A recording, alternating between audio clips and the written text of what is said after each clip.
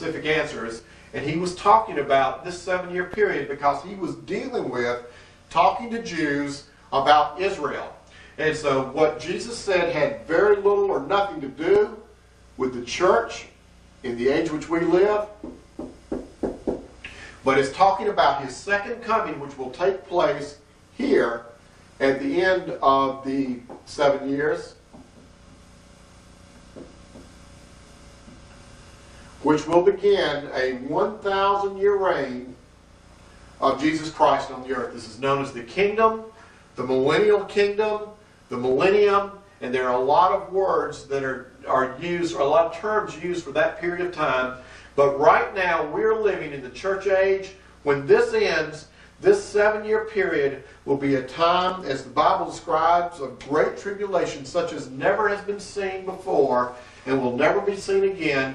And it will be a time of judgment when the wrath of God falls on all mankind and the wrath of Satan falls on the Jews. We have to kind of keep those straight, because we have to understand that the nation of Israel will be attacked greatly by Satan during this time. But that's where things are right now. And so when we look at Matthew chapter 24 and we start reading about the fact that as it was in the days of Noah, so shall the days of the coming of the Son of Man be, we're talking about a 7-year period here known as the tribulation period.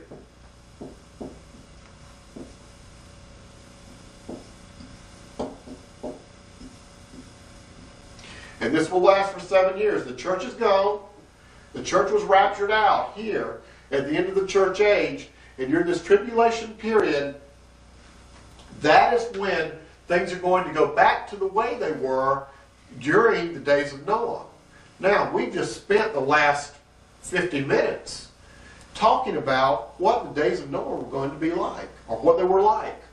And so when we look back and we look at Genesis chapter 6, and we say, okay, fallen angels took on bodies, they married women, and they had this race of beings called the Nephilim, who were obviously very mighty, very powerful, and very, very evil. That means that the tribulation period is going to be exactly the same thing. And so when we come, we're going to take a little break here in a second, and when we come back, we'll talk about the correlation between the days of Noah and the tribulation period.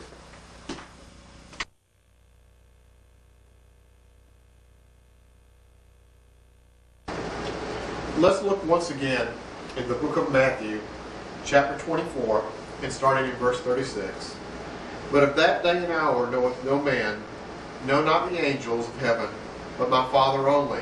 But as the days of Noah were, so shall also the coming of the Son of Man be.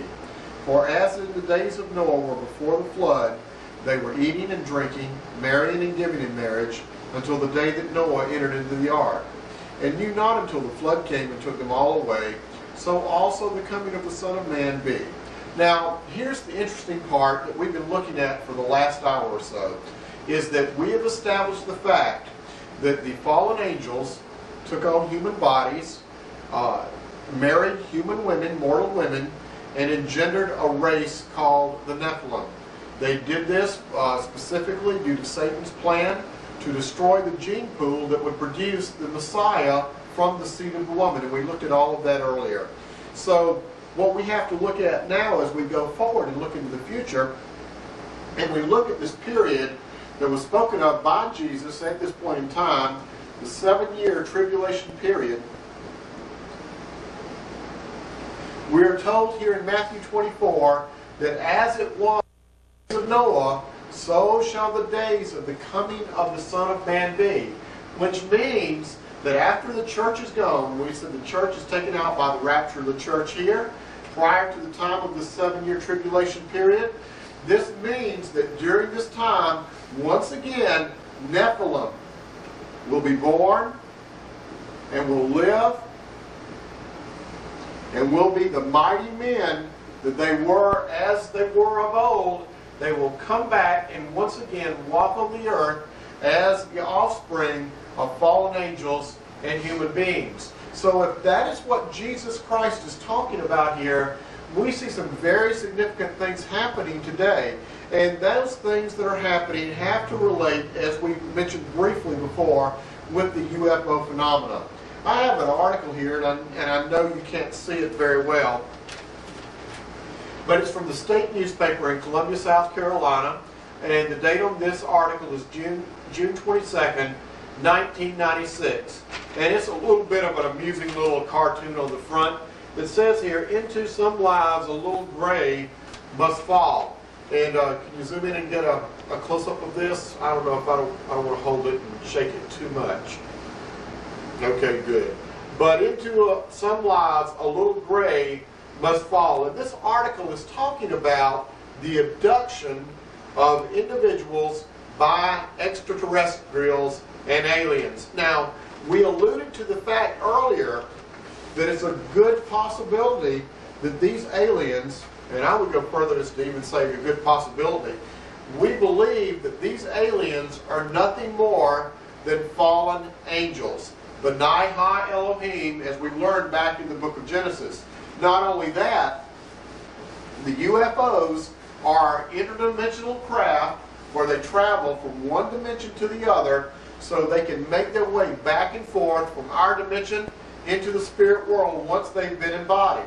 And so if we have these beings, now remember, fallen angels, we don't want to get the fallen angels mixed up with the Nephilim, but the B'nai Ha Elohim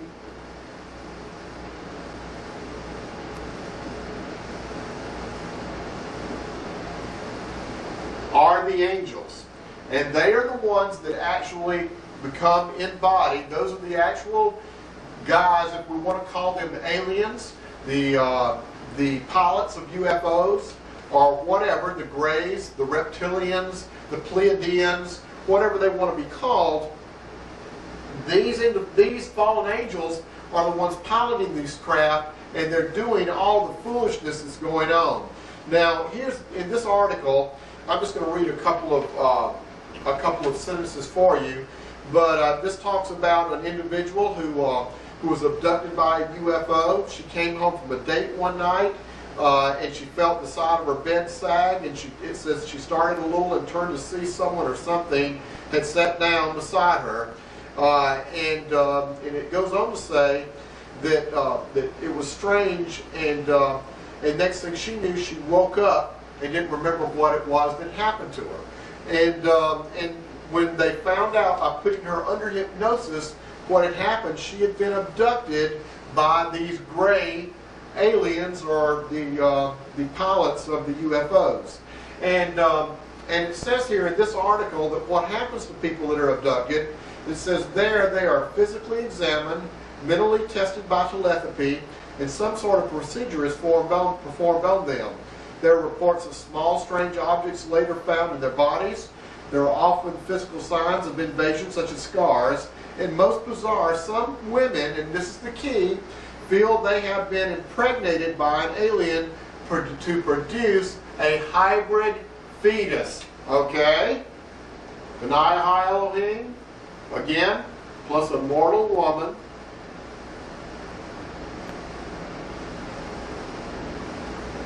And we put this up here a while ago, equals Nephilim, but a Nephilim would certainly come from a hybrid fetus, because a hybrid fetus would be nothing more than the fetus or child that was produced by a union between a mortal woman and a fallen angel. So we see here that this is one of the things that that happens to women, especially when they are taken up and abducted by UFOs. As a matter of fact, Chuck Missler and Mark Eastman have written a book, and I've got a copy of the book here somewhere, by the name of Alien Encounters. We highly recommend this book on this subject that is done by Chuck Missler. They went together on this book, and they go so far as to say in this book that that the main thing that happens in the abduction of humans by aliens is the implanting